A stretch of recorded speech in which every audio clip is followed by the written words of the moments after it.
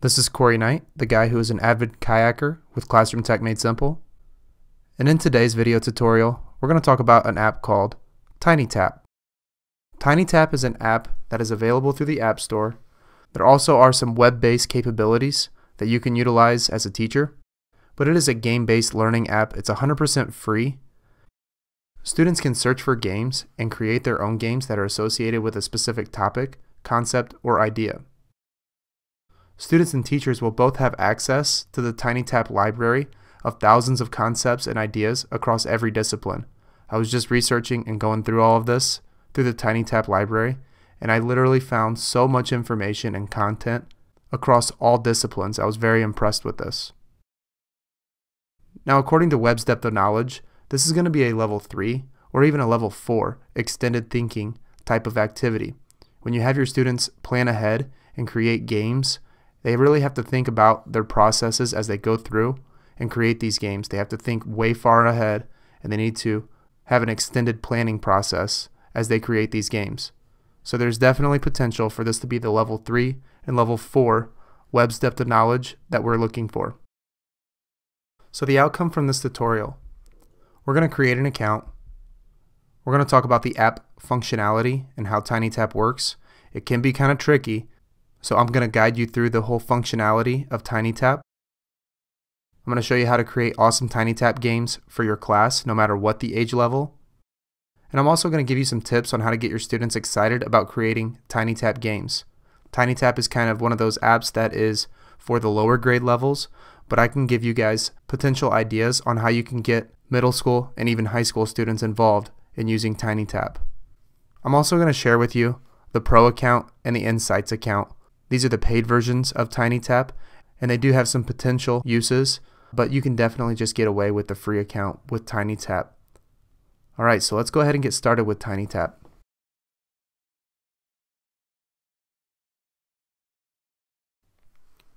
Okay, so we're at the App Store.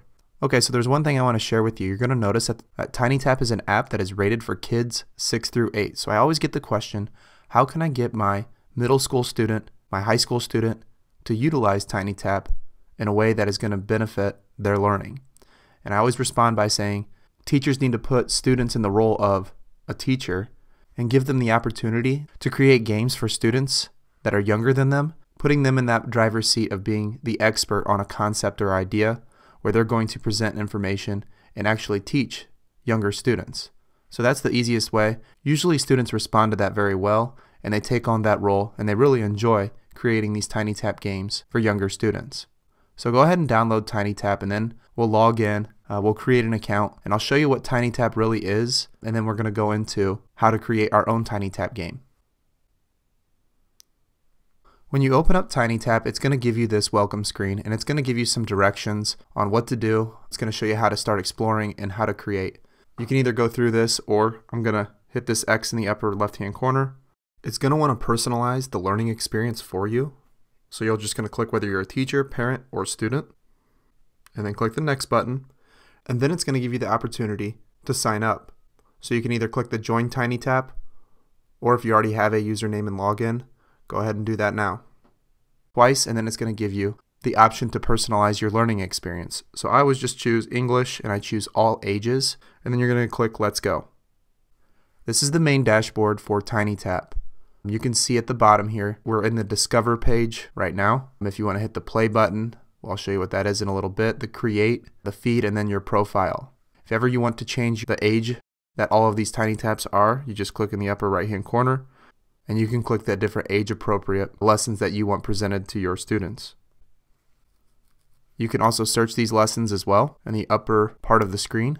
So all those are available. You're going to notice that all the subjects are going to be all across this banner right here. So I'm kind of impartial to science. I'm a science teacher, so I'm going to show you what a science lesson looks like. You have these different subjects within science across the top here. You can always change those if you'd like. If you want to go back, you just click on science, and you can click different subjects if you'd like as well. So I'm going to start by showing you this TinyTap project on the solar system. Okay, so there's going to be one of 3 screens that show up whenever you're looking at TinyTap games. This one is specifically a course, so it's 4 different TinyTap games or TinyTap lessons put together. So that's one thing to keep in mind. Now, if you look at a specific topic, let's go to, say, Earth Science, and you look at one that isn't a course, I'm going to click on this one that says Solar System. You will get this option where it says Play, the Play button with Pro.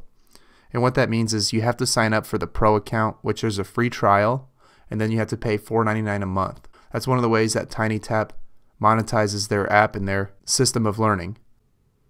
This one, on the other hand, does not have the Pro icon next to the Play button. So this one is a free TinyTap available for all users.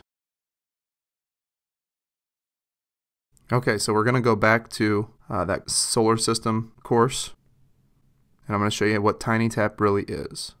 So when you're going to click the Start button, you can either join or you can log in. If you haven't created an account, you're going to want to click Join. It's going to give you the option to create your login information to TinyTap. While I log in, I'm going to have you go ahead and create your account. After you log in, it's going to advertise to sign up for the Pro account. You have a free month of trial, and then it's $4.99 per month afterwards. This isn't necessary, but if you want to, feel free to go ahead and sign up for the Pro account. Okay, so we're back here with the Solar System, and this is a unit. The only thing that you need to do is just click the Start button, and it is going to download this unit.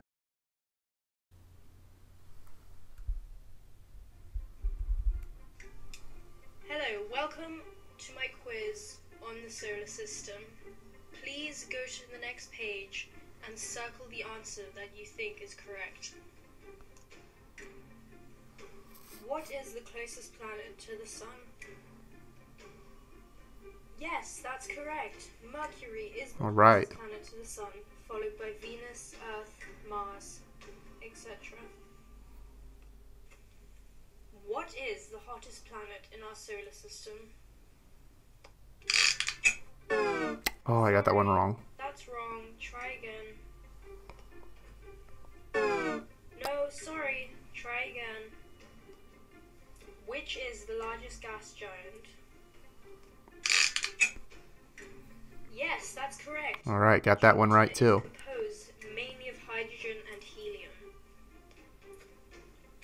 What planet is known as the red planet? Yes, Mars is known as the red planet because of the iron dioxide prevolted on its surface gives it the reddish appearance. What is the biggest planet in our solar system? Yes, Jupiter is the biggest planet. It has the largest surface by the mass. Okay, so now we're going to go back to the home screen now that you've seen how a TinyTap game works. And this is the main dashboard again.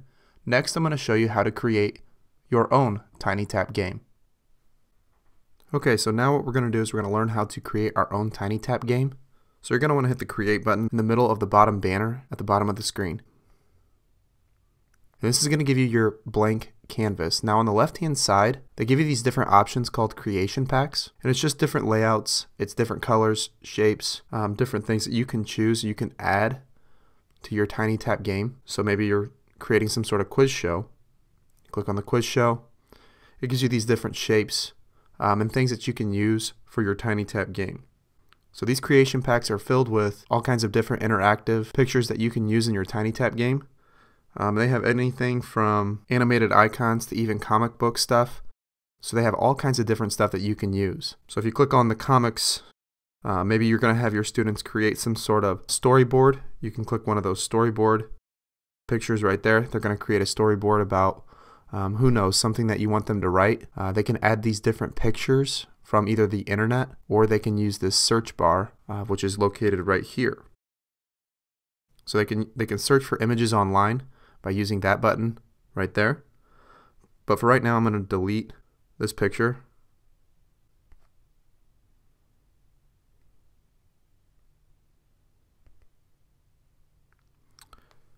If you double tap any of the images, you can use these different options where you can send it to the back. You can remove the white, you can flip it, blur it, duplicate it, but I'm going to delete it for right now. If you ever want to access those creation packs, you just click on the smiley face right here and it will show you those different creation packs. Some of them are animated. Some of them are just simple shapes. Some of them are science specific, tech specific. They have stickers, all kinds of different stuff. Okay, but I'm going to start with a blank canvas. Maybe I want to create some sort of game regarding the parts of speech. So I have two options that I can do here. I can either type out some sort of text just by clicking the text feature, and it's going to give you all these different features across the banner of the top of the keyboard, just like you would in a normal Word document. If you want to delete that, you just click the delete button. If you wanted to draw something, it gives you this palette to draw. You can add all kinds of different colors. It gives you these different pens, markers, crayons, and then different colors as well. If you want to add a picture from your camera roll, you just click the camera. It's going to ask you to access your camera and your microphone. You're going to want to allow TinyTap to access both of those so that you can have the full function of the TinyTap app.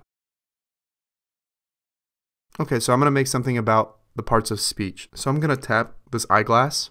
This is just so that you can search throughout. I think it actually uses Google along with some other search engines. And I'm just going to try to search parts of speech. And I'm looking for some sort of picture. And I just go through and I'm going to click one of these pictures right here. So now I have this picture here.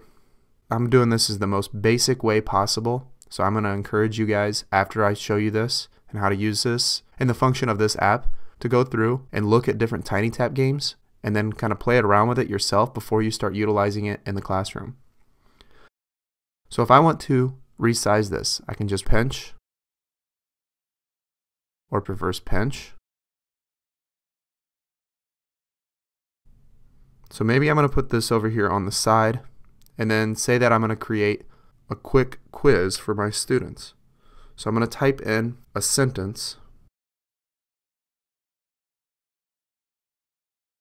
The frog jumped into the pond. And I'm going to resize this.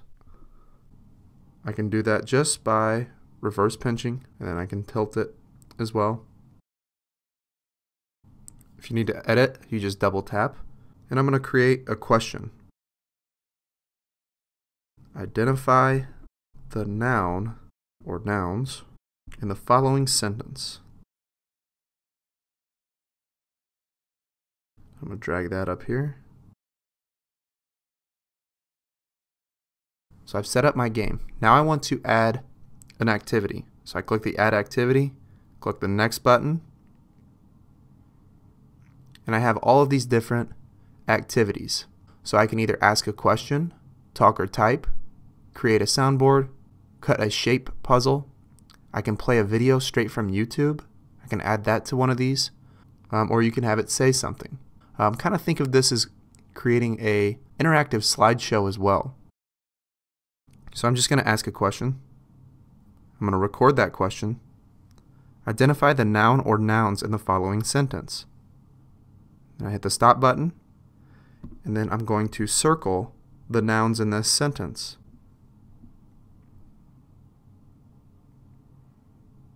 Hit the check mark, and then I can add additional questions, or I can just click Done. For me to check out my question that I just created, I just click back on here. Now I can do the same thing for the same picture. All I have to do is just click Add Slide. And I can go back and I can duplicate or create another completely different activity. If I want to delete that, I just click the Delete button. Up here you're going to want to title your game.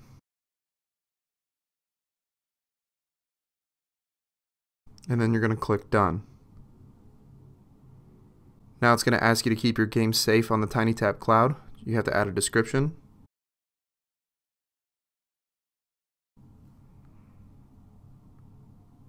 You have to select the category.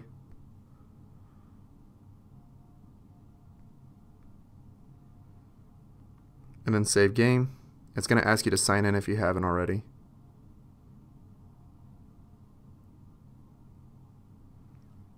And then you can share your parts of speech game, or it even gives you the option for teachers to sell your activity, which not many of them get purchased, but there's an opportunity for you to make money on some of these, which is kind of nice. When you hit the X button, This is where I'm currently in the play section, and I'm going to click on the parts of speech. Identify the noun or nouns in the following sentence.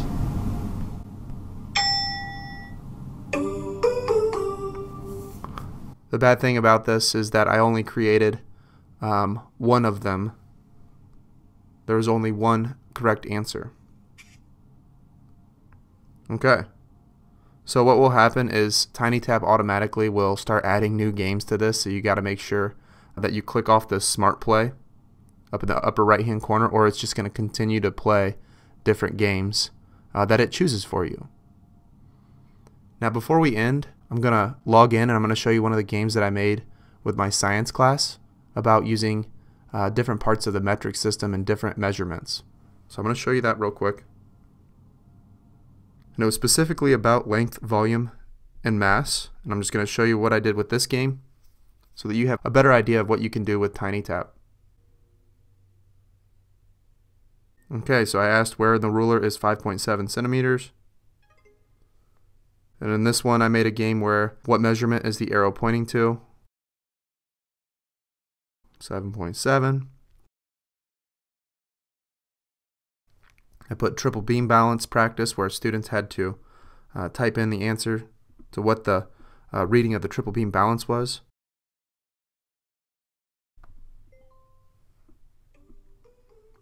And then right there it gives me my results, and that is TinyTap. So it is kind of complicated when you first start. You may get a little overwhelmed, but it is a great app. I'm going to go back to that Discover page where all those different TinyTaps are available to you. If you have any questions, always feel free to contact me. Remember, you can get your high school and middle school students involved with TinyTap. You have to get them excited about creating these games for younger learners and kind of putting them in that driver's seat of being the teacher for those younger learners. So I hope that you learned something. Make sure that you definitely try out TinyTap before utilizing it in your classroom.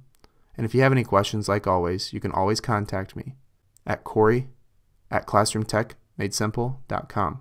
We'll see you guys next video.